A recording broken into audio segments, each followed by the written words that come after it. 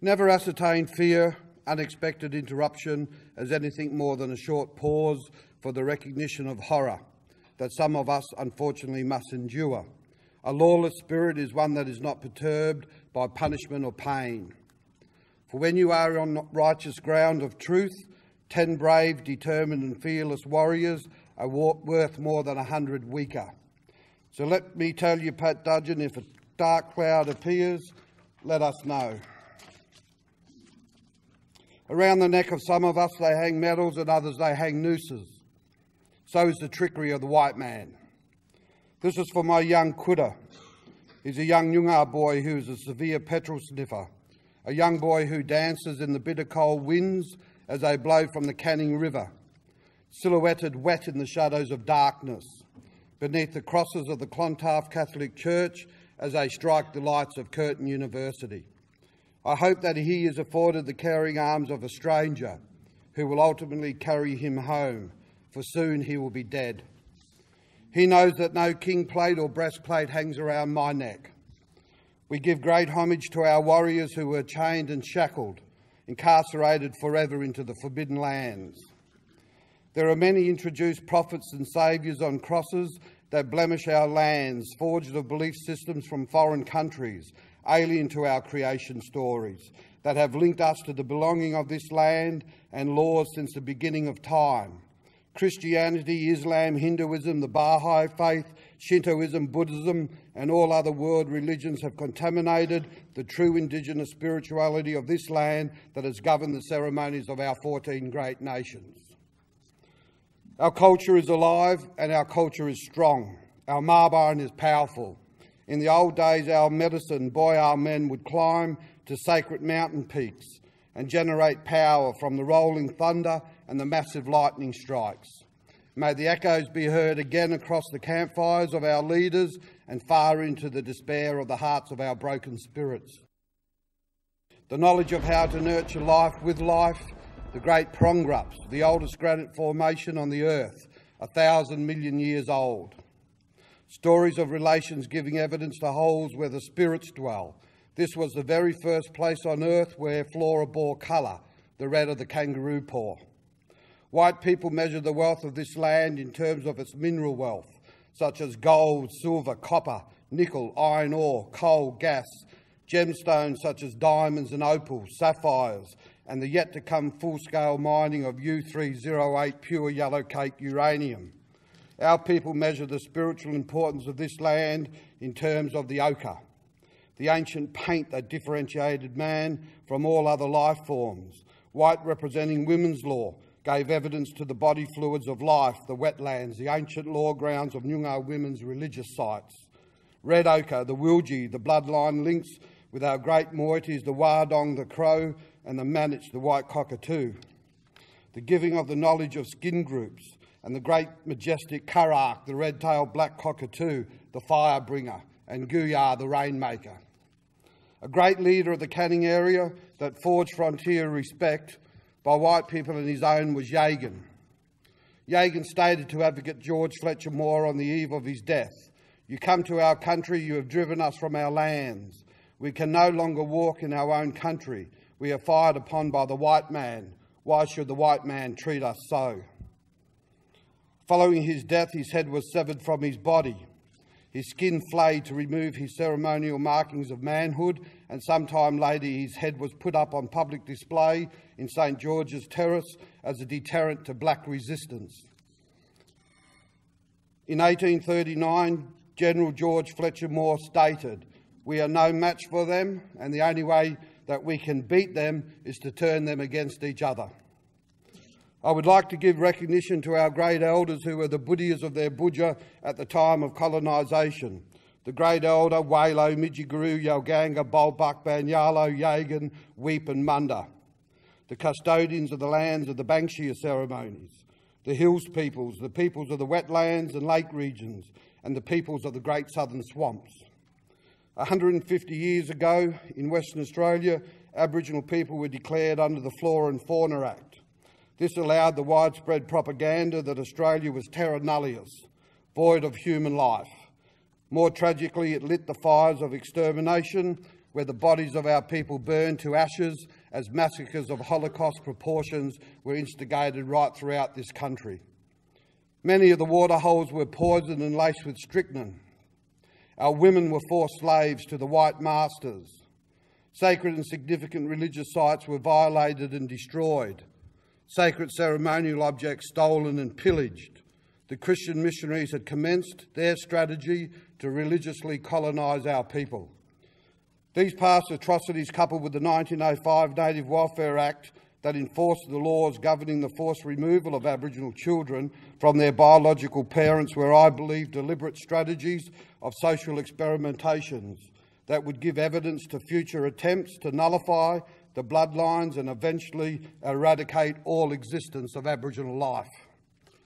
The bones and the skeletal body parts of our people were dispersed throughout world laboratories for scientific research, also as macabre souvenirs.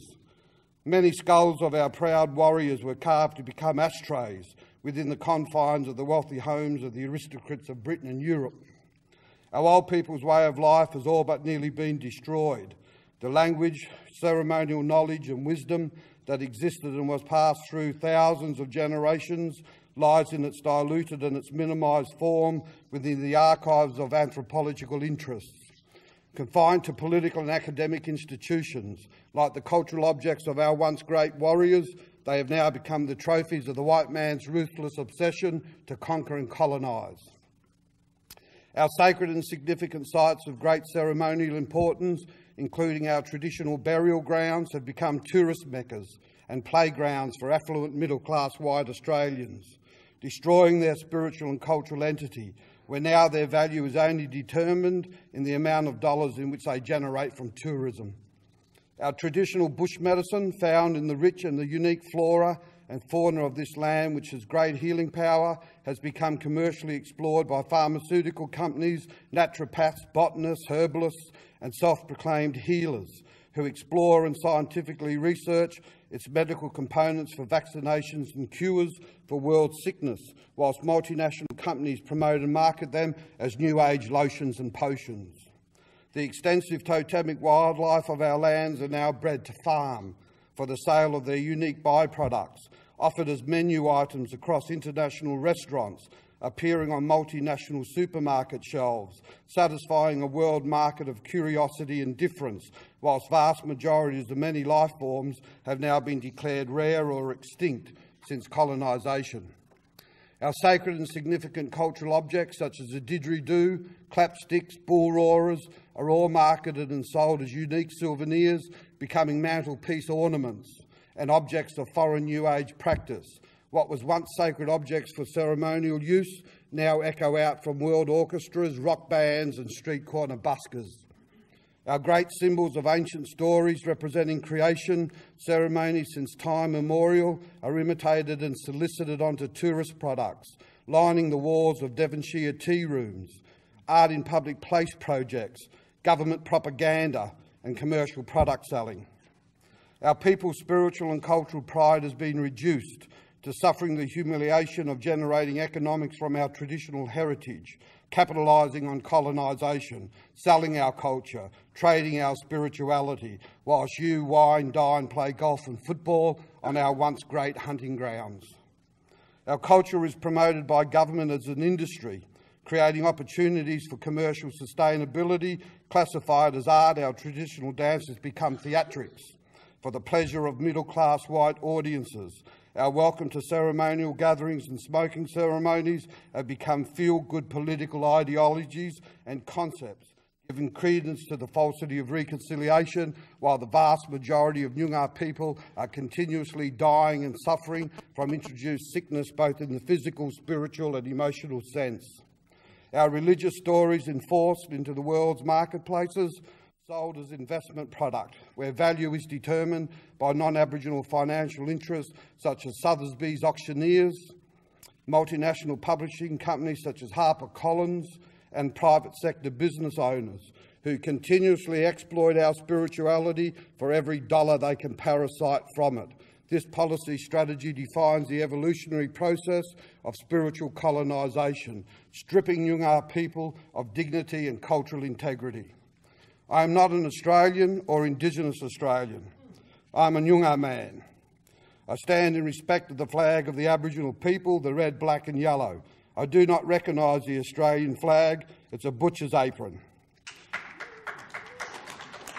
The Union Jack and Southern Cross is bloodstained from the massacres of our people, and it is a hypocrisy to serve two symbolic flags of national identity when history clearly demonstrates that the Union Jack and the Christian crucifixes flew over the bodies of our people as they were trampled by horse hoofs into the blood-filled dirt.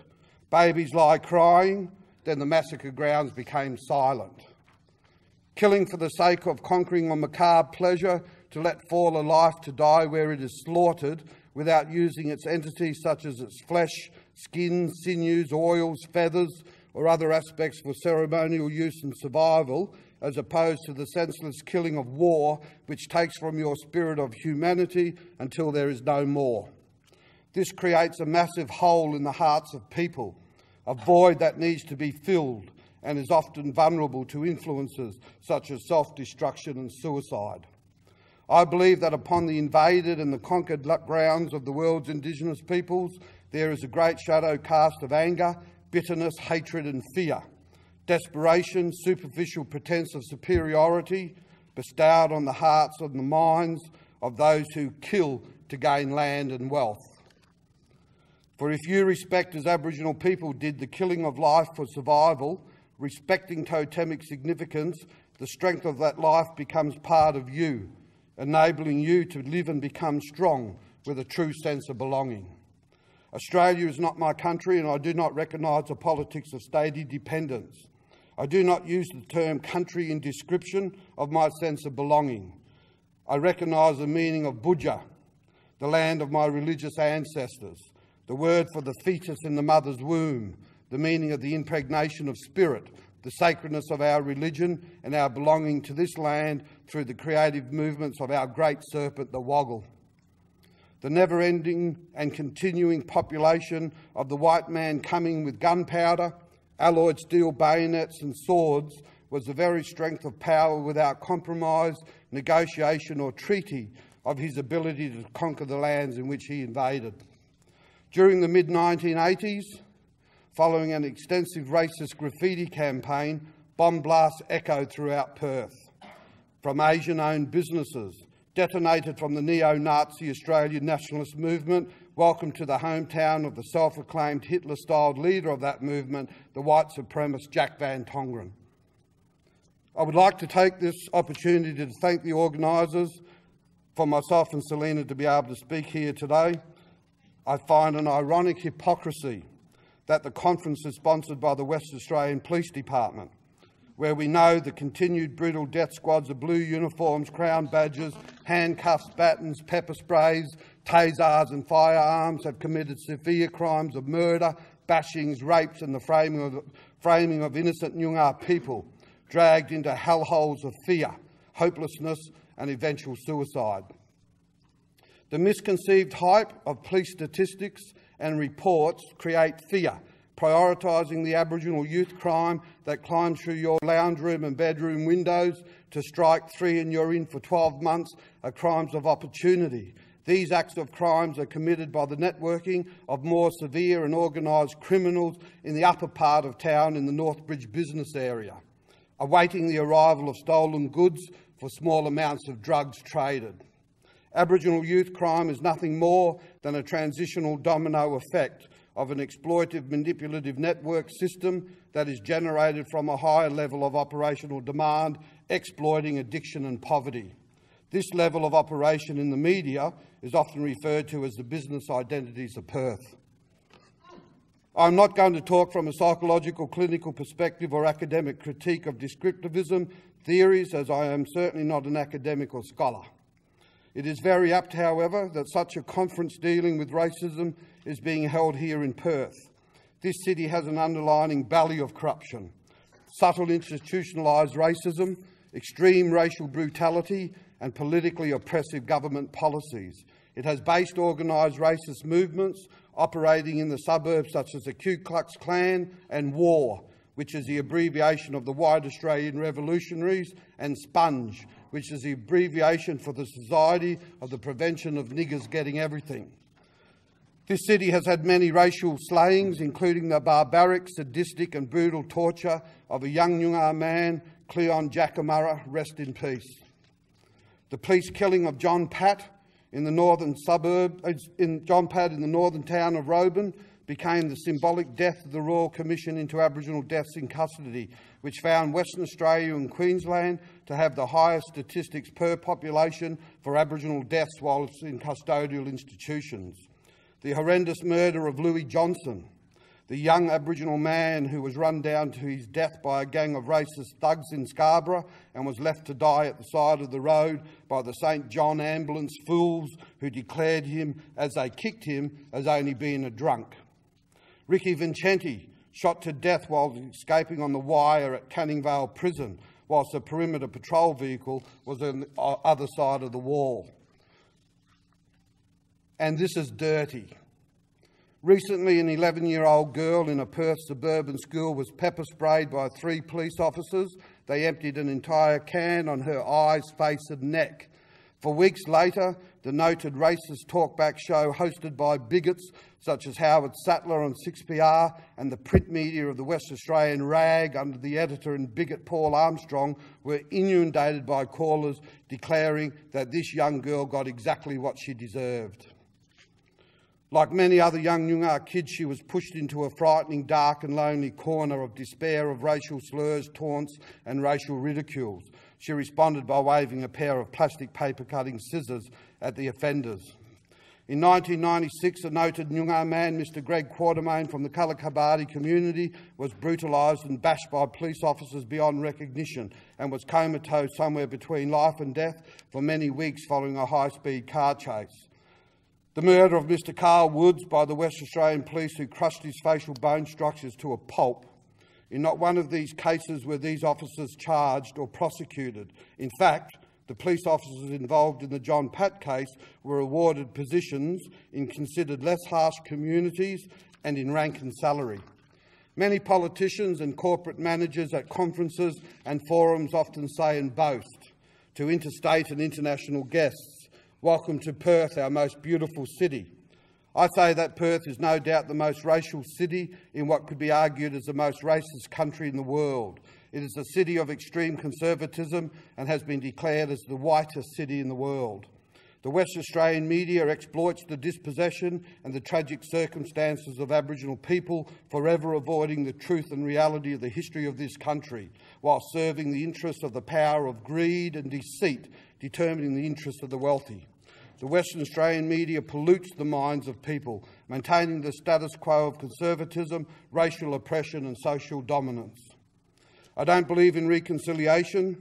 It is as absurd as Catholic penance and has pacified the spiritual resistance. I give great credence to our old people and ancestors who lost their lives against the forced occupation of our lands. I don't believe in Nelson Mandela, Mahatma Gandhi, Martin Luther King, Malcolm X, Muhammad Ali or the Dalai Lama. I believe in our Indigenous religion and not introduce religious beliefs bearing false prophecies of salvation. I believe only in my own feelings and experiences. What I observe when eyes of bitterness and hatred strike my consciousness, when the blood of our people is smeared over cold concrete, and when the hands of monsters destroy forever the beautiful innocence of precious young Noongar lives. Our solace and our salvation as Aboriginal people will not be defined by academic doctrines, degrees or theses, nor will our struggle be pacified by created leadership through media, political or ministerial appointments, or bestowing on our weak the illusionary false status of power positions of authority, such as associated professorships, doctors' titles or statesmen's profiles. Nor will our strength be unified by introduced religious, nor will it be solicited from the halls of Geneva, nor will it be found in the greed of politics, where eruption of the very core of democracy is eroded by corruption and deceit now more evident than ever. White people believe that assimilation is achieved only when an Aboriginal person is educated to a higher level of consciousness, when his mind is educated by a civilised elementary higher than that of barbaric savagery. He believes that all that endeavours to survive outside of his world will ultimately perish. Genocide has gouged the eyes from our people and cut our tongue. We walk in the darkness of despair, cast out like paupers from kingdoms into darkness where the ancestral spirits light the fears of the Junga, the Woodarchi and the Pulyats, where sounds of familiarity turn strange, creating fear of spiritual torment and psychological anguish, a never-ending deterioration of the spiritual world of our ancestral songlines, our dreams and ceremonies. Our children walk in swamps of mud, fear of dreams no longer interpreted by wisdom of culture, incarcerated mentally forever into his assimilative processes of education and religion. Our elders must take the hands of our frail and our young and lead them into the light. The Aboriginal struggle and cause for this generation is to rebuild the cultural and the spiritual strengths of our people's identity, to generate pride and knowledge of who we are as a people and where we belong in the vast diversity of all living things, to re-establish the authority and respect of our elders so their knowledge and experience can again become the beacons through the darkness of pain and suffering, reigniting the ashes of our once great campfires, lighting the way for the unification of our people. I am a survivor of racism. For years the words nigger, abo, coon and bung were cast at me in the confines of the school playgrounds. In the classroom I was a constant target for rubbish projectiles. The despair I faced was the silence from the voyeurs who edged on the actions and the inability of any of the teachers to deal with it. I remember vividly wiping blood from my face as I fought my way through to safe ground, and I fought my whole life through. As I became older, I was humiliated by being refused entry into hotels and nightclubs, asked for membership whilst my Wodgula friends gained unquestionable entry. I encountered severe confrontations with the old 21st Squad in New South Wales, who glorified in racial taunts and demands. I was dragged and severely assaulted by the WA police officers using batons whilst my 9-year-old brother was made to look on. I was systemised onto the West Australian police files at 21 and told to remove myself from the whites-only bar at the Roban Hotel and go around to the back where the blacks bar was. I was assaulted and victimised by the West Australian Vice Squad in the Perth lockup whilst officially working. I was instructed that if I rendered a certain detective's number to the authorities as a complaint, that my family would find my body on the banks of the Swan River with every bone broken. I was assured by the then Attorney-General that I was to be placed under parliamentary observation. I experienced the fear of having a police officer's gun pointed directly at my face. At 38, my home in the northern suburbs of Perth was raided and ransacked by the WA police. This followed running the Yockeye Human Rights Rally in Perth. They stated that they were following up on an anti-graffiti campaign titled Wipeout. During my life, I have encountered many varying forms and experiences of institutionalised racism, as well as direct prejudices of a sarcastically mocking nature. They continue to this very day. When I walk through shopping centres and take, for instance, Myers, and especially in particular their cosmetics section. I would like to take this opportunity to read 2 letters, edited but not censored, that have been sent to Aboriginal organisations in Perth during the past from racist organised groups. One was actually sent straight to my older brother, Dennis Eggington, at the Aboriginal Legal Service, and give my great respects for you being here today, Den. The first is from a group called WAR, standing for White Australian Revolutionaries. War is a group of white, Bible-believing Christian men who are proud of our race and our heritage. We will be watching. We are sick of having our taxes taken to support godless minorities. We are sick of losing our lands to Aborigines. We are sick of having our guns taken by the Fabian socialists in Canberra. White men built this country and white men are this country. Pauline Hanson is a great Australian patriot who warns us of the betrayal of some who will destroy our identity. We will carry out direct action against sodomites, perverts, illegal aliens and race traders and destroy the places that they gather at. We will also assist the West Australian Police Force in maintaining order at public meetings so all Australians have a chance to be heard. Awake, white men, time is short, join the struggle now, war. The second is from Sponge. Society for the Prevention of Niggers Getting Everything. What a hypocritical apology for human beings you blacks are. You stand there on television and you make excuses for the black excreta that have wreaked havoc on the city trains. You are a lawless bunch of misfits. Teach your black rubble how to wash themselves and launder their clothes, how to speak properly without the filth that comes out from their mouths. If you black bludgers want to wage war, why don't you do it with guns, so we whites can take up arms against you and this time wipe you out completely. Don't think that reconciliation will ever happen. We will never reconcile with filth because a politician who wants to vote is not representing the true feelings of all Australians.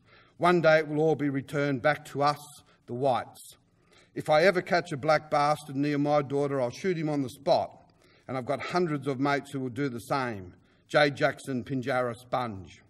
Aboriginal people were powerless to defend themselves against alloyed steels and gunpowder with wood fibre weapons.